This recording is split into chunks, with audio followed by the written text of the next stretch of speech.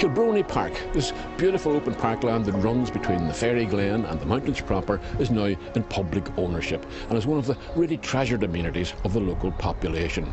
The jewel in the crown, some would describe it. But the formal layout of the place and the occasional exotic jewel will tell you that this was once the domain of a big house. The big house in question was known as the Lodge and was the original residence of the Ross family, later to become the Ross of Bladensburg dynasty. But the Ross connection came to an end in the mid-1850s, and thereafter the estate had a number of different owners, some of whom had quite illustrious careers in their own right. One such was the Honourable Albert Stratford George Canning, a brilliant scholar and a prolific writer, who was on more than nodding terms with the likes of Charles Dickens, Lord Macaulay and William Gladstone. Now, one of his hobbies was the collection of rare plants and birds and animals, which led to some strange and unexpected encounters in the Fairy Glen. Imagine walking alone one night and encountering, besides the red squirrel, the pine marten and the otter, a herd of Siberian yaks. I didn't myself encounter any yaks, Siberian or otherwise, when I spent a fascinating few hours with Mark Parker of the Forest Service as we walked up through Rostrevor Forest, following the path most probably taken by C.S. Lewis as he climbed up to the Clochmore Stone. Like me, Mark is very fond of trees. In fact, he's quite passionate about them. But you won't be too long in his company before you realise that there are some trees he likes better than others. And if I had to hazard a guess, I'd say his personal favourites are the ancient oaks of Rostrevor Forest, even ones that should have gone to tree heaven by now. If I just prise us back here, Right. just inside you'll find There's all sorts there's a of... couple of wee grubs in there, Yeah. and in other ones, if I pulled them right back, you would actually find woodlice, etc., right inside. So that's a habitat there, in other Exactly. words, a big habitat. Correct. Right. And even the ivy, although there's not much in this here, but ivy itself, I mean, there's another stump there beside. Right. The ivy itself too, there's insect life that will be associated with that. Right, right. And at least then, these stumps, they're not going to present a hazard to the public walking by. So you leave them upright as opposed to letting them lie across the Correct. path, in other Yes. words, because they're hazards across the path. They can be. They can yes. be, right. Or understand. indeed, if the tree was bigger, Aye. the danger of branches dropping down on folks. Understand. And whilst we could have cut that down and left it lie in the ground, fallen deadwood has also a very valuable Yes. biodiversity benefits, Yeah. but standing deadwood too, and it's nice that it gradually breaks up, and it'll eventually rot away. What you have here is the remnants of what would have been typically found in these lower slopes of the countryside. Right. The oaks are very poorly formed, they're very stunted.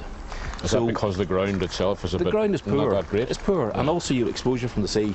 Of course. And right. they're a very poor form, so for timber purposes they're not good, which That's is why they probably were the left. reason why they survived. Right, Because yeah. by approximately 1400, Yeah. Ireland had lost most of its natural woodlands. So we can picture somebody coming along in the end of the 1300s and saying, nah, leave those ones Yeah, that are a bit, exactly a bit that. stunted and not much That's use to us. Right. So it's actually sort of, it's regenerating itself, is that fair to say as well?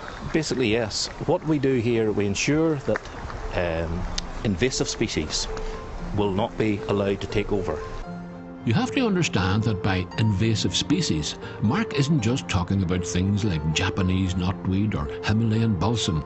He means really anything outside our native trees like oak, ash, hazel or holly. Trees that support the greatest biodiversity. Trees that produce food for the red squirrels, the pine marten and other native animals. When we reach the famous Fiddler's Green, where annual festivities are still held, Mark outlines the Forest Service strategy for Rostrevor in brilliantly simple terms. So this is the limit of the oak wood here, is that the case? Of the oak wood, which is a statutory designated site, it's a special area of conservation, I the see. oak wood. Right, right. But what we're actually on here now as well is the edge of the ancient woodland site. Right. So whilst today's oak wood is confined within that lower slope, we have the ancient woodland site which goes beyond. Now, obviously we have conifers planted in that now, but it's still... Would it be have gone behind us even, or Yeah. further on up? Oh, very much further over, yes, Right, much right, further over. And we can still find the remnants here, and particularly under the larch trees, which are one of the lighter conifers, you actually have some very good ground vegetation, which is the remnant of the ancient woodland. I see. You'll find stumps there as well, but more importantly, you'll find the ground species that go with it. Many, many years ago, those trees disappeared, long before Forest Service came on the scene. You're not But taking the blame for them? We're then, not no? taking the blame for Right, that, right, okay. but we certainly did plant these conifers, there's no question of that. Yeah. And this is one of the areas where we're looking to restore the ancient woodland. Mark makes no apology for the planting and the eventual harvesting of the coniferous plantation. This is the economic imperative of the Forest Service. Timber is a valuable resource and it's what brings in the much-needed revenue. But he also admits that they're learning all the time about the best conifers to grow. Larch trees emit a lot of light, which promotes the growth of ground cover. Just compare this to what grows under the dense foliage of western hemlock, for instance. Absolutely nothing. The worst thing could be that we would actually take these conifers out in one go. That was a thought that people had come up with originally and said, oh, we'll just take the conifers out and let it come up again. But that's not what would happen.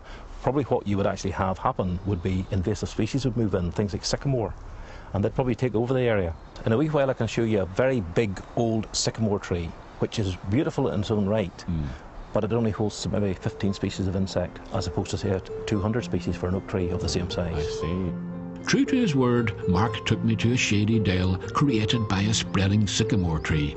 A splendid specimen in its own right, but, like the Clockmore stone, not native to the area. Unlike the Clockmore stone, it's cloning itself all around the forest floor. And if they get a hold in place, they will regenerate themselves over and over again. Absolutely. And much faster than oak trees? Very much faster, yes. You'll find them in a couple of years, you'll find them taking over the area. But still, you know, if you were to get rid of that, you wouldn't be very popular with a lot of the local people here. I don't think it would be. No, because this is... I think if we can find some way to ensure that this doesn't keep spreading its seed around and about, so it'll be the younger ones removed from around it. Aye. But I wouldn't like to be the person who take the decision to have that removed. No, it is a beautiful thing. It is. The beautiful thing. And where it is here creates just a little dingley dale on its own. Very much so. All those ferries that you have down in the glen would be very at home here. I would say they could be definitely around here. The dilemma posed by this sycamore tree, much loved and visited by Rostrevor ramblers, illustrates the kind of conflict that often arises between the need to cater for the public and the need to promote the greatest biodiversity. I'm just glad there are people like Mark around to resolve such conflicts with understanding and patience. The ancient oaks of Rostrevor have witnessed many a coming and going over the centuries, but I doubt if they've ever witnessed anything quite like the vision you're about to behold. Before you do, here's some music to soothe the nerves, provided for us by the extraordinarily creative Siobhan O'Dwyer, musician, composer, conductor, teacher, author of historical romances under the pen name Kathleen O'Farrell, and leading light of the Tom Dunn Summer School, founded to commemorate the heroic and self-sacrificing life and ideals of this Rostrevor-born member of the United Irishmen. An 18th century hedge schoolmaster who suffered a savage fate, flogged to death rather than betray his neighbours, and in whose name the great and the good from all corners of the arts, academia and politics gather once a year in Rostrevor to debate the burning issues of the day. Siobhan, being Siobhan, also makes it a fun occasion, hence the fetching costume I'm partly wearing. When it comes to gathering the great and the good, Siobhan, as you'll hear, is pretty well connected. My eldest daughter was actually born into this house. Right. And after my mother died, then was sold and moved back into the old house, and so eventually it came into the possession. 2 years later it was bought by Martin and Mary McAleese. You've heard of them. Of course, yes. She did rather well for herself down in the south end, didn't she? She did rather well. So this was, she actually lived here for quite some time. She did, bulletproof windows, tank-proof gate. We've got, you know. Right. So you're quite friendly with her. You would have known her in a previous existence. Yes. So we were students together at Queen's. Yes, right. That goes back a long way, yeah. But the house itself is in a beautiful location. We're looking straight across the Cully Mountains over there, across Carningford Loch. Beautiful view if it wasn't for all these lovely fruit trees and so on that you have down in the garden here below you. The reliability. Oh, do you think so? Yeah, no? look at the number of plums I have to cook. Oh, well, you feel as if now you have to go and do something with them. Yeah. I should say before I go much further, right, because I do feel, actually I've got quite used to this now. Yeah. You know, I feel quite comfortable. Well, you look very well, Joe, you know. Well, it was made for a slimmer man. And you tell me the slimmer man was in fact John Malkovich. Yes, well, I believe it was used in the film Dangerous Liaisons with Glenn Close. Right, so this was literally the costume that he wore in Dangerous Liaisons. Yeah, one of them. So he was a bit slimy and seductive, wasn't he, in that film, as far as I remember? He was horrible. He was horrible, right. But apart from that, it fits me not too well. But the whole point of these costumes, Siobhan, is that you use them to recreate a period. Isn't that the case? That's right. Every year we'll have a special dinner to commemorate a dinner which was first held in 1792. And at that dinner, Wolfe Tone was the guest of honour. Right. Here in Rostrevor? Yes, right. In Arnesville. And we have the same toast, the same food, and people make an effort to try and dress.